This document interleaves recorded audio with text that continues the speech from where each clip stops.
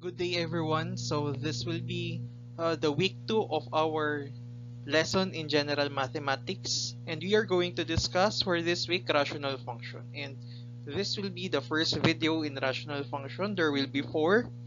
So this will be the first part. To begin with, let us have a review. What is our lesson last meeting? If you're going to recall, our lesson is about functions, piecewise function.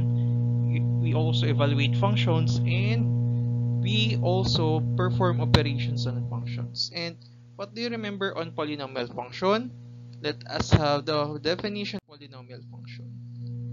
A polynomial function p of degree n is a function that can be written in the form p of x equals a sub n x raised to n plus a sub n minus 1 x raised to n minus 1 up to a sub 1 x plus a sub 0, which is the constant term. We all know that these a sub 0, a sub 1 up to a sub n are all real numbers, but we are provided that, or there is a condition that a sub n, or the numerical coefficient of the leading term must not be equal to 0. So n is a positive integer.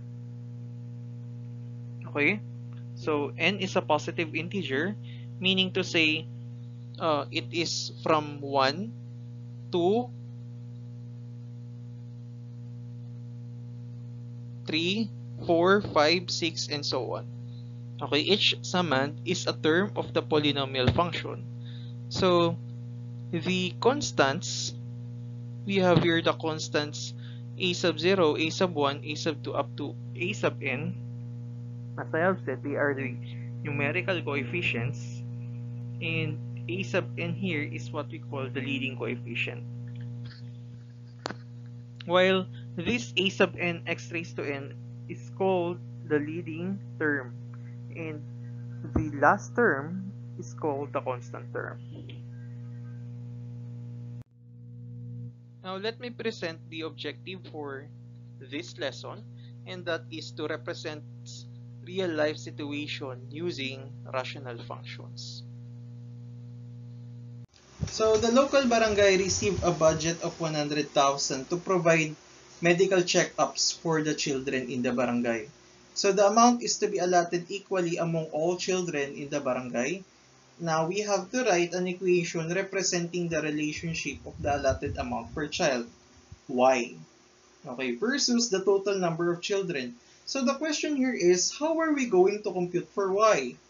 And we all know that for us to compute for y, we must divide this, or it means y, the allotted amount per child, we have here y, the allotted amount per child is equal to 100,000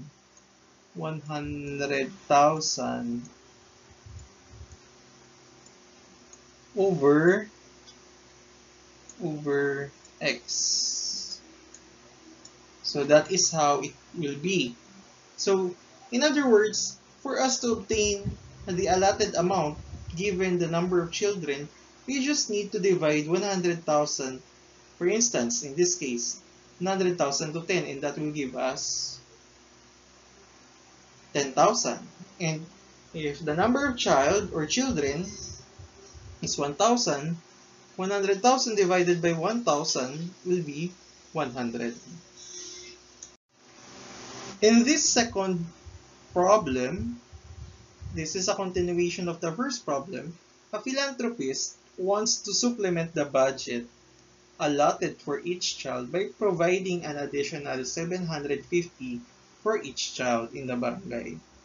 So we will let g of x to represent this new amount allotted for each child. So we have to construct a function representing this relationship. In other words, if we will have g of x, as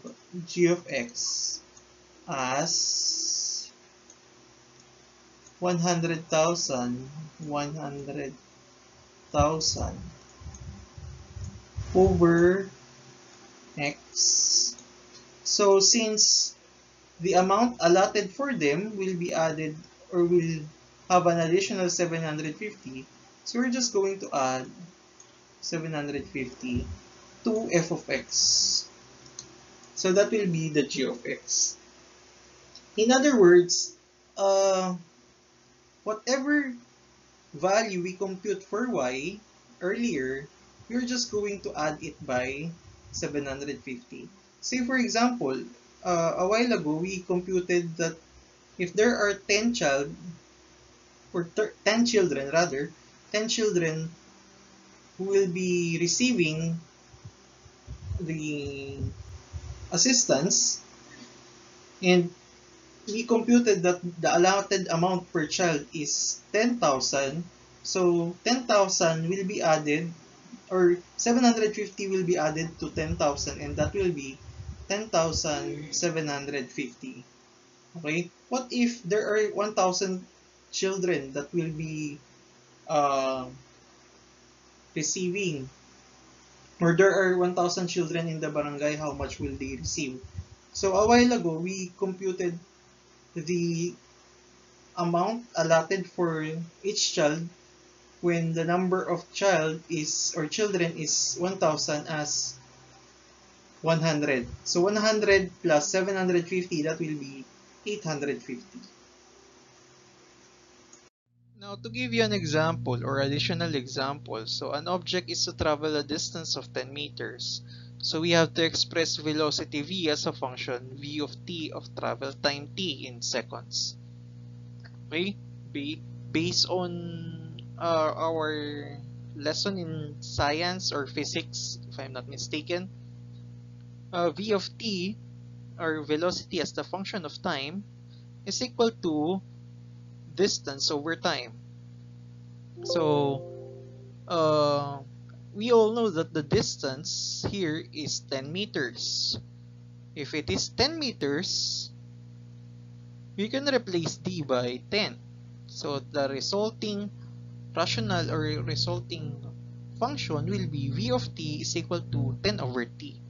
Now, we are going to replace t by seconds, or the number of seconds, because this is, or the velocity must be meter per second. So if it is 1, we have 10, because 10 divided by 1 is 10. So 10 meters per second. How about if it is 2, or the number of second is 2? So that will be 5. 10 divided by 5. For 4, 10 divided by 4, 2.5. For 5, that will be 2. And for 10, that will be 1. Okay? Now, for this, I'm just going to read this, but I'm not going to discuss the answers. It is for you to explore or to answer this one on your own. Suppose that C of t is equal to 5t all over t squared plus 1. So we are going to represent the concentration of a drug in a patient's bloodstream t hours after the drug was administered. So we have to construct a table of values for C of t for c equals 1, 2, 5, and 10. So we have to round off the answer to 3 decimal places. Now, it is for you to use the function to compute for the value of c of t.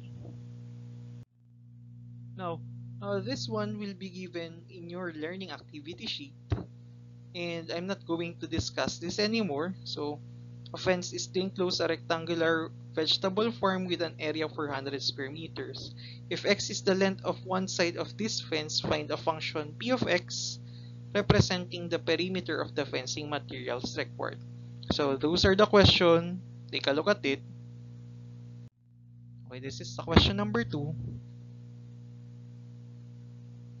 This is the question number 3. This is question number 4. And this will be question number 5. Now, this is also available in my website. Feel free to download it if you want to have a copy of this. And if you have any question, you may comment it below, and or you may send a PM or message to my Facebook page. Sir Paul Jorel. Now, thank you for listening and have a nice day ahead.